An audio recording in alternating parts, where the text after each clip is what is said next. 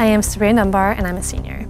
I chose Carondelet because of the diversity in girls that were attending. I really liked people came from different communities, different locations, different backgrounds. So I really want to do something where I make an impact on a person. This past summer I worked at a private chemotherapy research lab where we did personalized medicine research, and I just really liked that we could capture the patient's story and also know what impact we were making on their lives. I really want to go to a top research school where I can do some hands-on research as an undergrad. I'll probably do a molecular biology major, and then after that go and get either an MBA or a law degree and go into pharmaceutical law. Well, I definitely think Carondelet is different from many other schools because of the care and the concern that the faculty puts into each individual student. I think that it's made me a lot more confident in myself, being able to learn from other girls in my classes, from female teachers, that I just really have a better sense of myself going into the next stages of my life, and I think that's really important to know